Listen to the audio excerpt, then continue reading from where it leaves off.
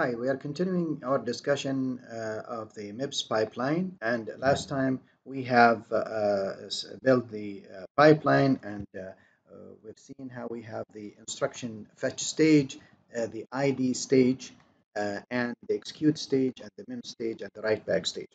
Now, obviously, in a pipeline, one of the most important thing is that we need between these stages to save the data. Data must be saved in data memory.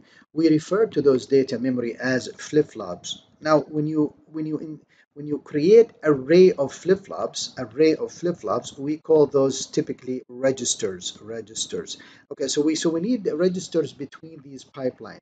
Okay, so we will see here that he is that the your textbook have shown those registers in a gray shape. Okay, so you can see them. Now this is the instruction fetch stage, and this is the decode stage and reading register, and this is the execute stage, and this is the mem stage, and this is the write back stage. Notice the way the textbook names these stages as whenever you finish from an IFS stage and you move to the ID stage, then the registers between them is referred to as IF slash ID. We need to know this naming very, very well because in few minutes we will start talking about referencing these stages. We will start talking about control signal. We will say IF slash ID a signal Y. What does that mean? Well, it means that from these registers you have a signal named Y. This is Y. This is Y here. So let's call it Z. For example, because I'm gonna say YY, which is kind of confusing. Let's call it Z, for example. So why Z here? Why not from here? Why not from here Z? Why not? Well, because notice the naming. So very shortly we'll start talking about the stage and dot signal. Okay, so the stage will take you to either here or here or here or here. Okay, and you know what we are referencing to. Okay, so notice that here you will see things that the PC plus 4 moves down the pipeline, and this is because every stage now is occupying different instructions, and so you need to keep this data about the instructions as the instruction moves down the pipeline. So you need to save this data.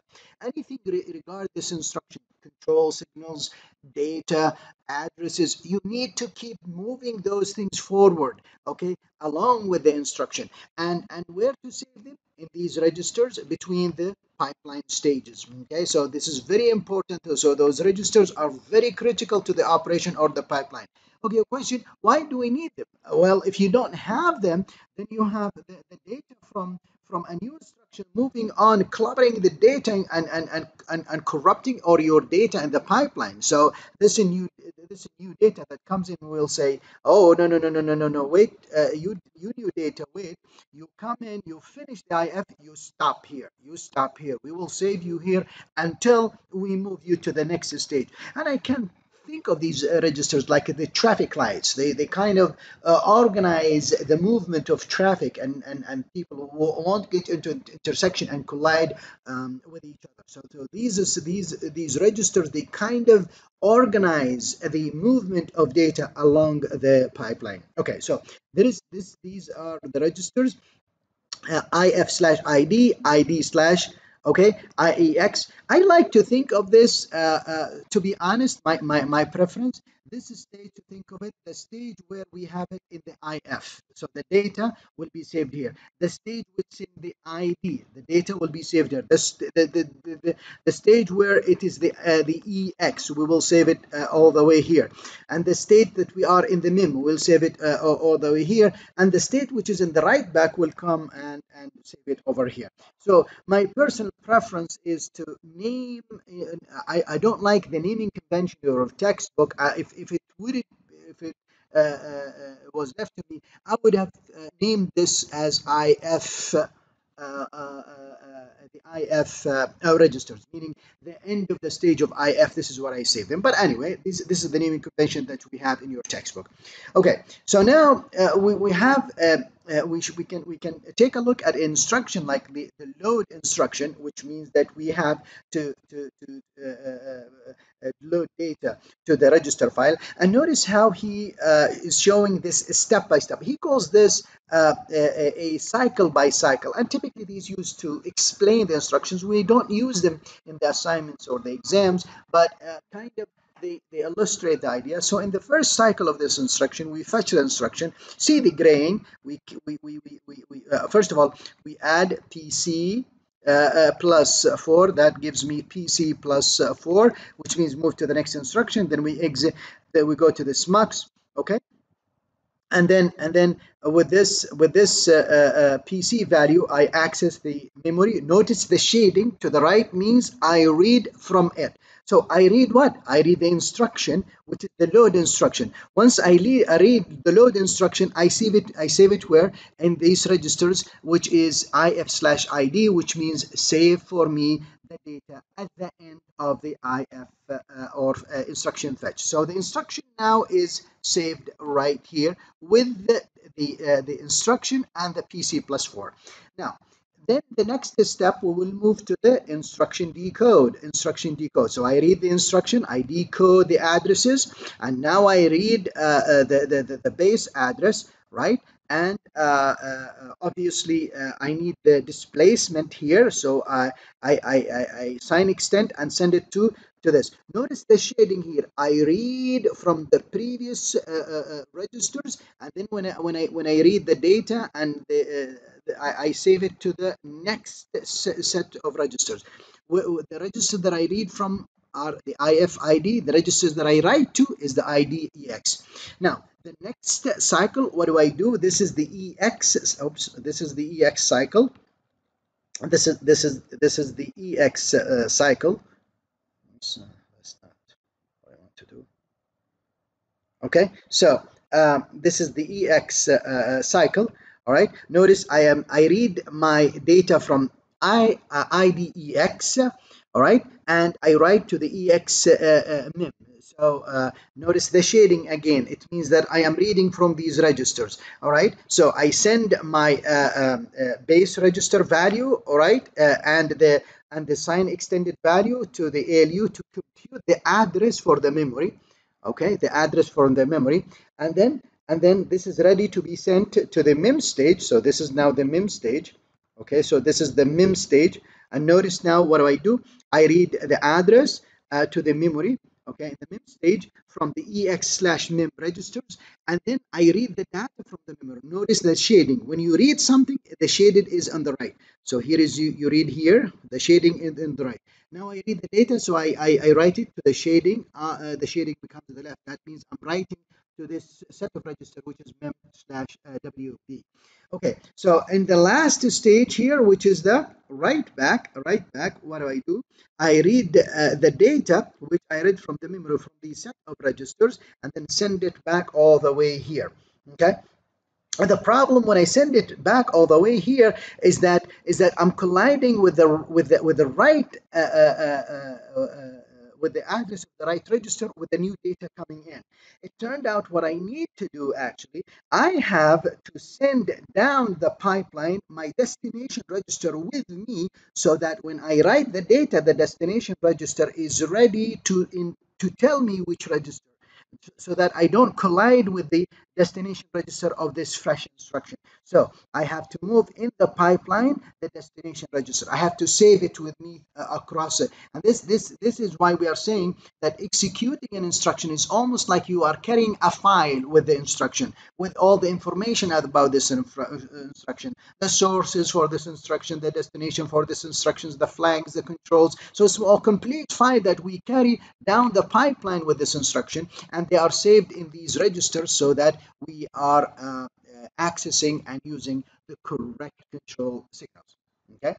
Okay, so the store instruction similar like load, but it differs that when we access the memory, okay, we get the data here from the second source, so that we have to sort of save it in the memory. Okay, so that because we are storing, and then you notice in the write back, I'm sorry, in the mem stage, all right, we write to this memory. That's why the shading you will see into that, because we are writing to the data memory, because it is a store instruction. Okay, we are doing a store instruction, very similar, but differs slightly from the load right at the end. Of course, there is no write back for the store instruction, because we have not read any data. We have written to the memory. Okay, all right. So no, in the see, the write back says there is nothing.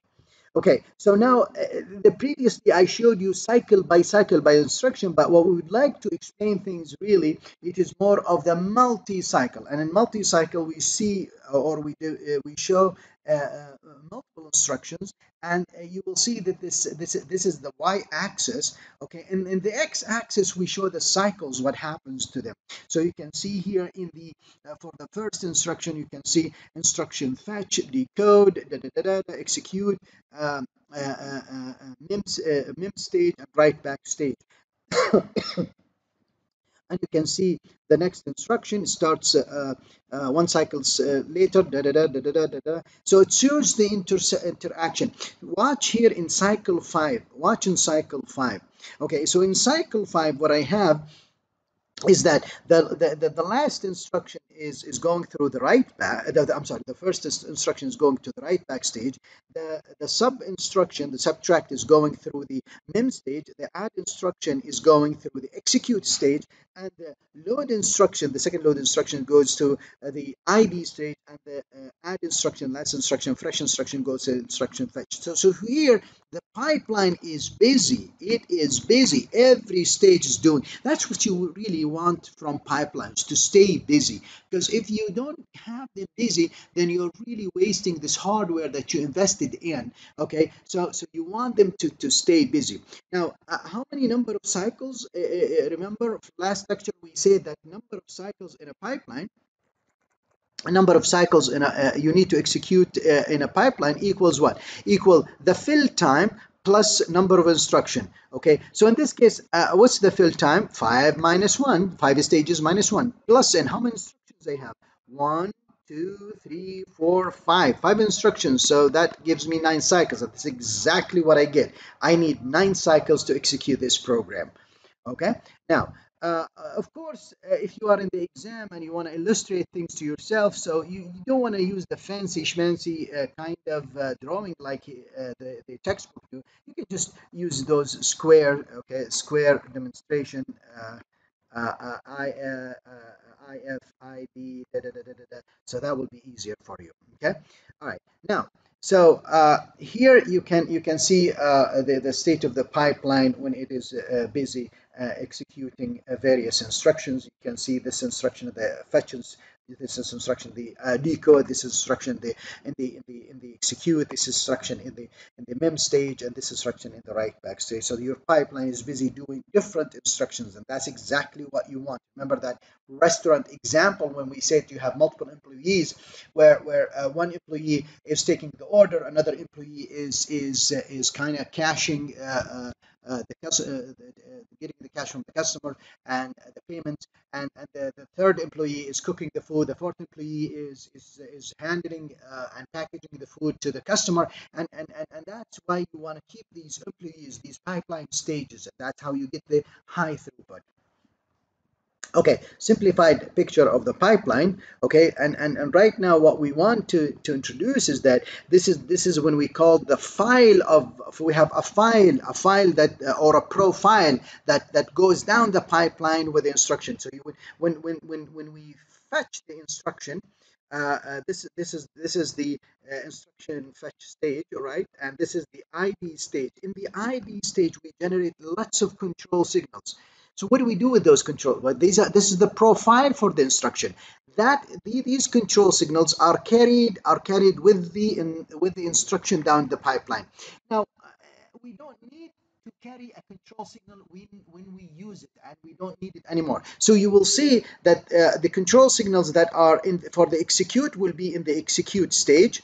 Okay, and done, finito. We don't send them to the pipeline. Now we send to the pipeline those needed for mem and write back, and in the mem stage, and mem, so we consume those control signals that needed for the mem stage.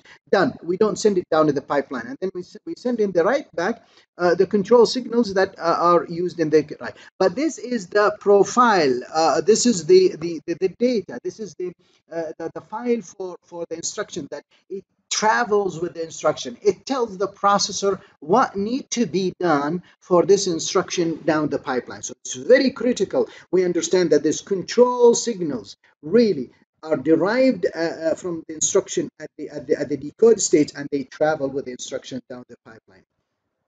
Okay, so this is the pipeline here. Notice what we have added here. If I may see if I can get the highlighter. Notice here the control signals here that are created in this ID stage. This is the ID stage. Okay, this is the ID stage. So we create all these control signals that now they will travel with the instruction down the pipeline. And whenever we use section of the control signals and we don't need them, we do not send them anymore. That's it. We stop send. Like for example, this is the EX stage, right? We consume the EX control signal. That's it. We don't send it further in the pipeline. This is the MEM stage and the write back stage. We use the MEM control signals here. We don't send it down to the pipeline. We send just the write back for the write back stage. Okay, so this is the concept of control signal for the instructions. Okay, now we will talk about how we will handle data hazard. And data hazard, we will talk about two things. Hazard in the pipeline, hazard, we need to do detection and we need to do resolve. We need to resolve let me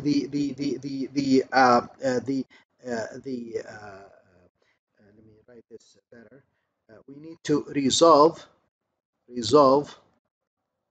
the hazard. So we want to talk about detection, resolution, how to detect and how to resolve. And we have said we need to detect by certain signals and sequence, and then the resolution we know. So far we have been talking and discussing about the forwarding. So we know that the resolution will be forward. Okay. But it's now we wanted to talk about detection and how to implement forward. Okay, well, forwarding. Okay, we know that you know that we need muxes. That's it. You know, whenever we talk forwarding, because you have these path coming from back and has to merge somehow with the path that traveling in the pipeline. So somehow you need a multiplexer. Somehow you need control for this multiplexer. Okay, so in this hazard, we're gonna talk detection, resolution.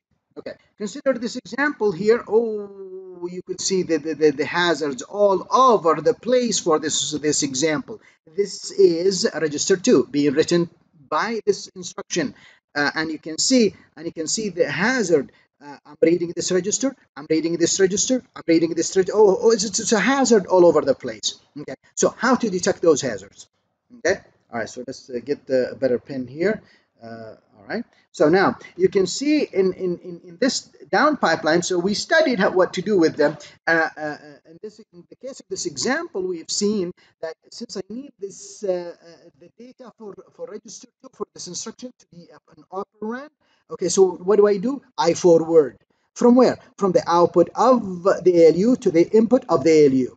Okay, and then I need register 2 as well for this instruction. What do? Well, we see that this result traveled down pipeline, the pipeline for the same instruction right here. It travels from the output of the ALU to the output of the stage of the MEM. We forward it from the stage of the MEM to the input of the ALU, so that I get this instruction going on without any stalling. So I forwarded this register in this case from the output of the ALU to the input of the ALU, and here from the output of the MEM stage, from the output of the mem stage to the input of the ALU as well.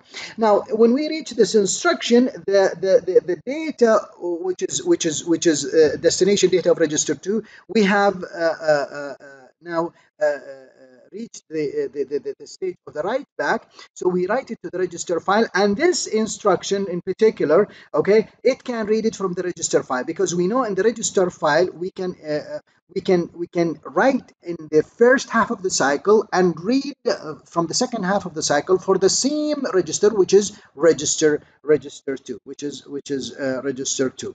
Okay, so this is register 2 in this case. In this cycle, okay, we are writing to register 2 in the first half and reading register in second half. So for this instruction and what follows on, those need register 2. We don't need to do any forwarding. In fact, there is no hazard. So the hazard is in this cycle and in this cycle, because that's where I need forwarding. So you can see if I made it.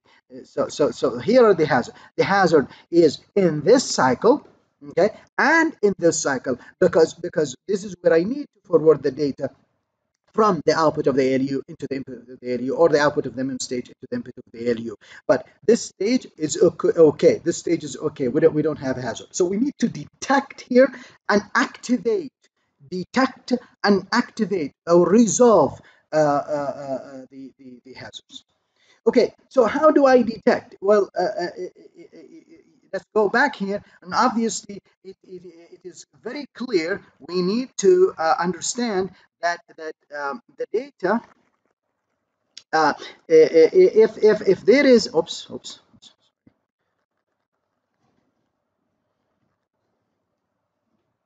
If the data that I am writing into it, which is coming from the EX stage right here, I'm writing to register 2, and then in this case, this instruction, one of the inputs for this instruction, which is this one, is happen to be a destination, which is you can see the intersection here, a destination for the previous instruction, a source in the following instruction. That's a hazard.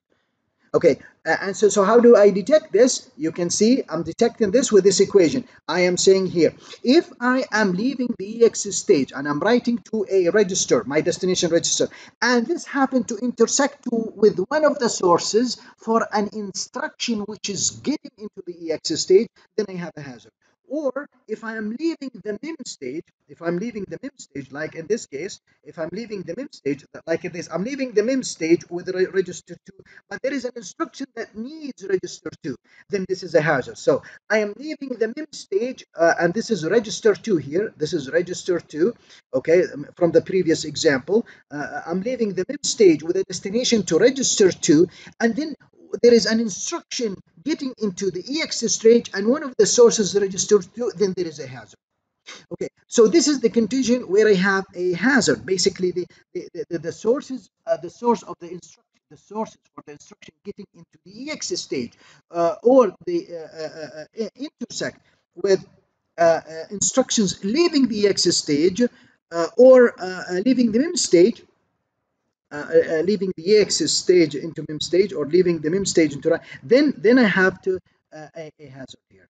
But this happens only if I have the early instruction is writing to a register. So which means that this instruction right here, it has to be writing to a register too. Okay, it's not like we are doing a store or a branch. It has really to be writing to this, so that it create that independency. So we want to make sure that we are writing to the register file, and what we want to do, another restriction, that the destination register is not 0. Why? Well, look at this case. If you are doing, for instance, let's say we are doing add 0 register. Let's say S1, S2, and let's say, for example, I have add, let's say T0, 0, and let's say T2, So someone might say, oh, there is a hazard here, because you see, you are writing to this register and you are loading from this register, and the answer is there is no hazard, and there is no hazard. Why? Because always register zero will have a value of zero, even if you write into it. This will not be executed by the hardware. Okay, so actually, since always it has a value of zero, so we know up front what's inside this register zero. It is zero, so there is no hazard. So we need to exclude the case where destination register equals zero, because if the destination register in this case is a zero, then this example is not a hazard. Okay, we need to exclude that. Okay, so now let's talk about so we talked about detecting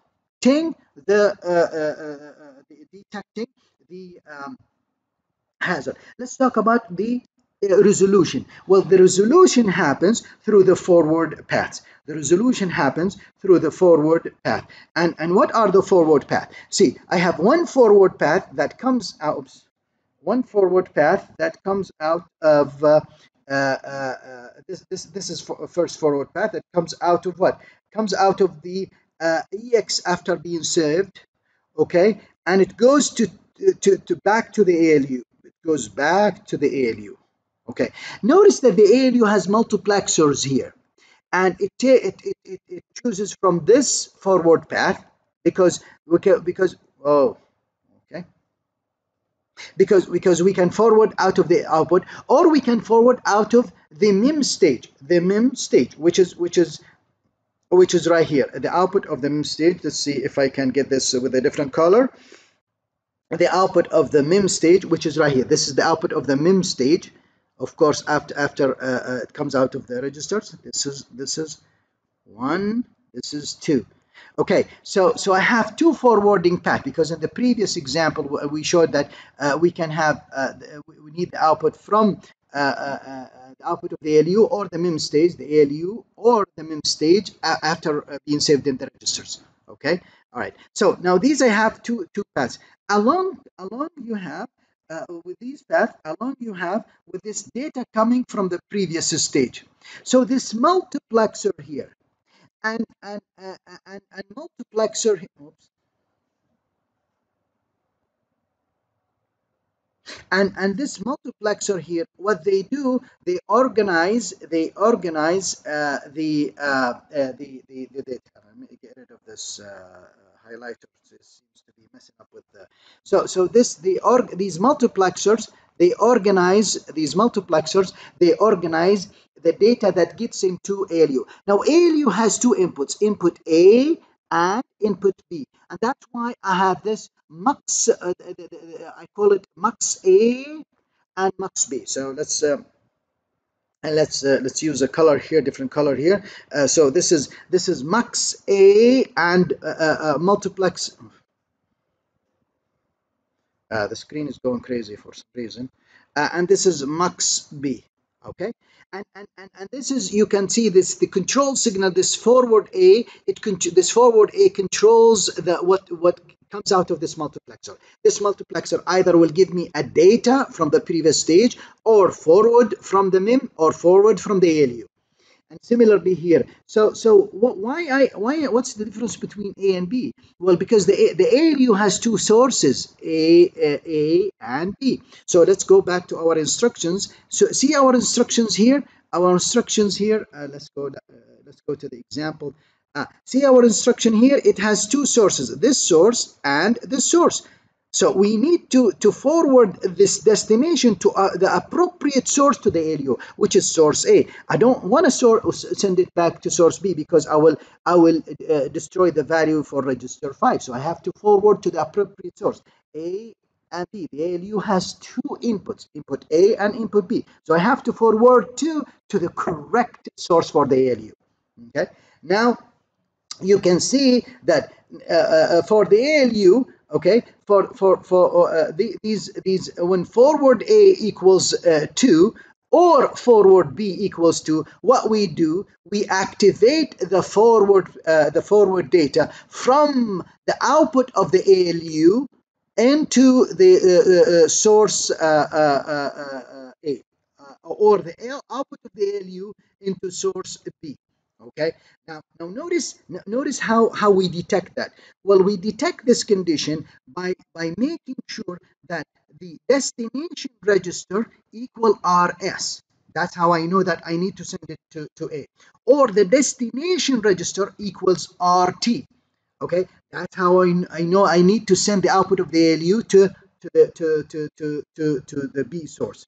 Now I can, so this sends from the ALU. Now I have another forward path from the MIM stage, okay, the output of the MIM stage into A, or the MIM stage into B. Okay, how do I know which is which? Well, first of all, I know this is the condition by checking the destination register, okay, from the MIM stage, the output of the MIM stage, with the sources of the instruction that are getting in the EX stage.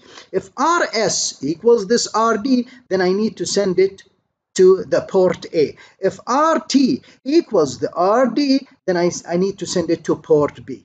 Okay, so otherwise, if there is no hazard detection, the input of the ALU, they act normal. I don't need to activate any forwarding path. So this is here, this is the resolution. This is how I resolve, right? By activating the appropriate paths for the data to forward it from the ALU to one of the ports if there is a hazard between the output of the ALU and the input of the instructions that are getting in the execution unit, or to activate the forward path from the MIM stage to the input of the ALU if there is a hazard between one of the input of the ALUs and one of the input between the MIM output and one of the input to the ALU.